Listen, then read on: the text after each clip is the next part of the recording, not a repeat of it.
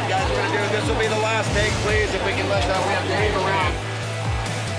I read the book, I was very moved by it, and then acquired the rights.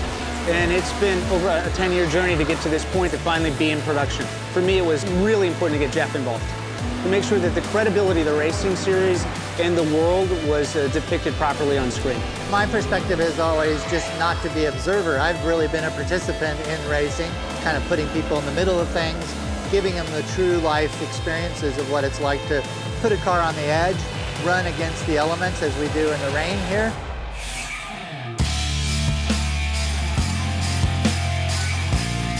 I have a certain responsibility to take care of the series, the drivers and the teams and the manufacturers, and to depict this in a way that they're going to be proud of. At the same time, servicing the story. It's actually a new muscle to be flexing, and I'm really enjoying it. Although I'd like to be in the car, too.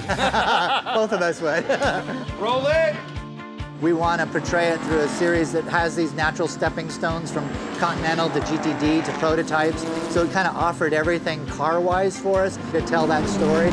But we, at some point, had to drop into this event and really show it, and it's been awesome to be here. All right, here we go, guys. Pictures up, please. It's really challenging because we have a specific time that we can use the cars and the field and the track. There's an event going on, so we have to be out of the way when we're out of the way and in the middle of it when we can be. For me, it also adds extra pressure. If you're shooting something for Patrick, you have to kind of up your game. And I always feel like, you know, certainly in racing, I'm shooting for my peers. Therefore, I got to be a little up the level and be something that those guys will go, whoa, you know, that was really a good insight into our world. Tremendous support up here with the track and with IMSA and the teams.